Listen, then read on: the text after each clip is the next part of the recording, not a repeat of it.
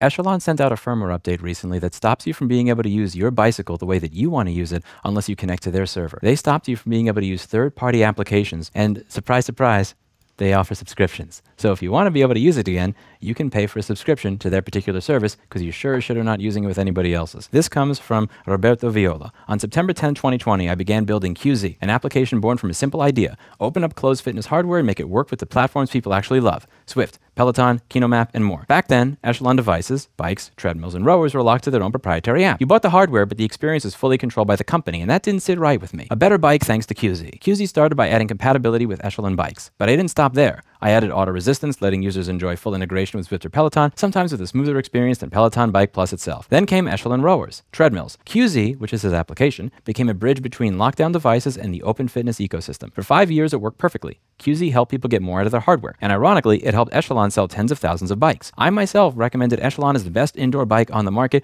precisely because it works so well with QZ. That's when everything changed. Without warning, Echelon pushed a firmware update. It didn't just upgrade features, it locked down the entire device. From now on, bikes, treadmills, and rowers must connect to Echelon servers just to boot. Here's how it works. On startup, the device must log into Echelon servers. The server sends back a temporary rotating unlock key. And without this handshake, the device is completely bricked. No manual workout, no Bluetooth pairing, no nothing. The server-based lockout creates 3 serious problems. No internet, no workout. Even basic offline usage is impossible. Why don't you think about this? This is an exercise bicycle that sits in your home, and if it doesn't connect to the internet, it doesn't work properly.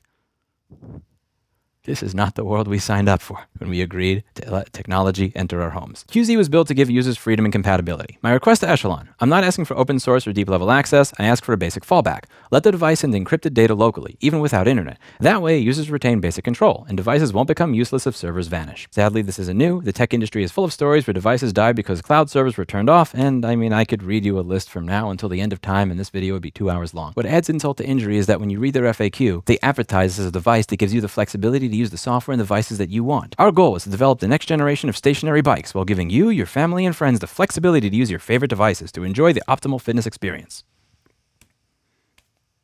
Tell me more about flexibility when you push a firmware update to people's devices that forces them to connect to your server before they can do anything. It just so happens to disable their ability to connect to anything else, but at least they can pay you for a subscription.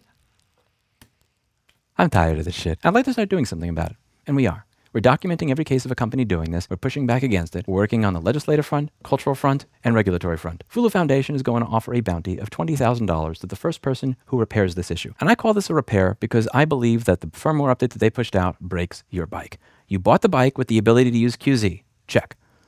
Their FAQ says that they value having the flexibility to use the devices of your choosing. Check. The firmware update no longer allows you to use the devices of your choosing. Check. It's a bug. Reverse engineering. Notwithstanding the provisions of subsection A1A, a person who has lawfully obtained the right to use a copy of a computer program may circumvent a technological measure that effectively controls access to a particular portion of that program for the sole purpose of identifying and analyzing those elements of the program that are necessary to achieve interoperability of an independently created computer program with other programs that has not been previously readily available to the person engaging in the circumvention to the extent that any such facts of identification do not constitute infringement under this title. Interoperability. You purchased the product because the product worked with QZ. All of your friends told you this product works with QZ. It worked with QZ when you used it. It worked with QZ when you bought it, and now it doesn't. Computer programs that are contained in and control the functioning of a lawfully acquired device that is primarily designed for the use by consumers when circumvention is a necessary step to allow the diagnosis, maintenance, or repair of such a device and is not accomplished for the purpose of gaining access to other copyrighted works. Repair. It worked with QZ before. It doesn't work with QZ now. It's broken. If somebody comes up with a repair that allows the bike to work with applications like QZ the way it did before, a $20,000 bounty is for you. Email bounty@fulu.foundation with your findings. I look forward to hearing from you. I pay my debts. When BWE was screwing people out of their software, I made a bounty offer, and I paid on that bounty offer.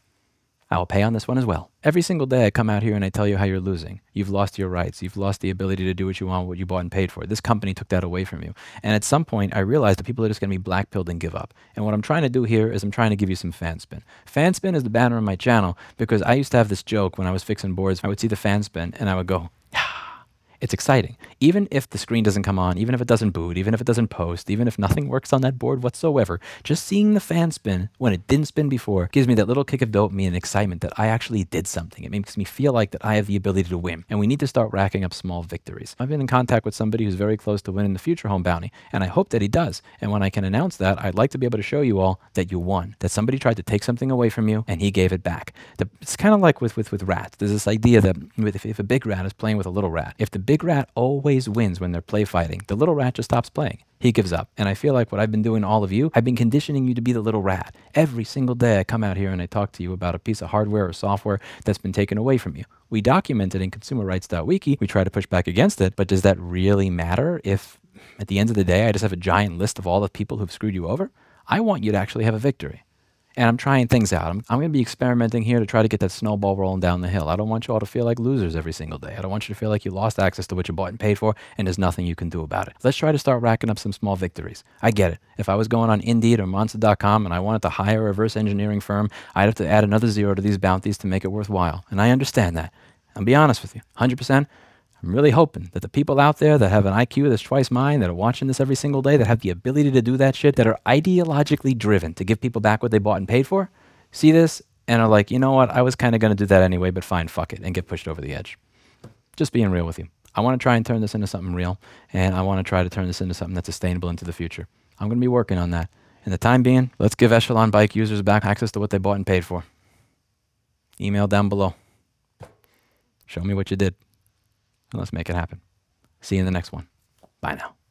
We also have the duty not to infringe the IP rights in the process. It is in fact the manufacturers who have the relevant rights, not consumers.